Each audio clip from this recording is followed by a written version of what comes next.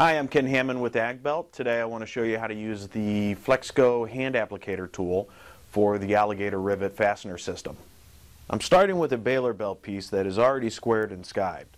The first step in the installation process is to make sure the side of the fastener strip that has an engraved Alligator logo is facing up when you insert the fastener strip onto the installation tool. The clamp is adjustable for varying belt thicknesses. You want to be able to adjust it so that the clamp is firm, but not so tight that you're going to break these plastic levers. The tool will have alignment marks for some standard widths of belt. In this case, we are installing fasteners on a belt that is 6.8 inches wide, so we've used the hammer to knock the 7-inch placement pin down and out of our way. Using a 1-pound hammer, tap down the fastener strip so that the legs of the strips are touching the rubber.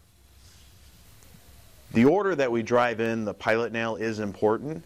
There will be some displacement of material, so we want to control that flow of material so that we keep our fasteners square. Start on the edges and in the middle, but do not set the rivets yet. Now start a rivet halfway between one edge and the middle of the belt. Repeat for the other side. At this point, we'd recommend setting these rivets in the same order that you place them. This will help minimize material flow, keeping your fasteners square. It'll also be easier to set the rest of the rivets with these rivets out of the way. 8 or 9 firm strikes should set each rivet. Once the initial rivets are set the remaining rivets by working back and forth, staggering the order you set each rivet. Now let's inspect our installation.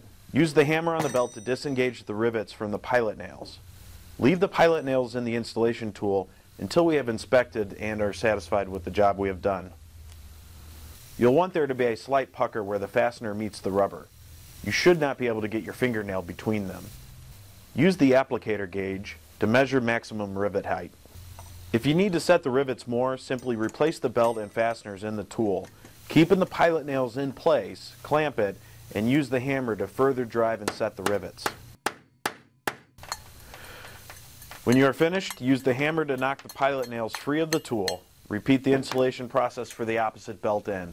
Thank you for watching. I hope you found this useful. Don't forget to subscribe to us on YouTube, follow us on Twitter, or like us on Facebook.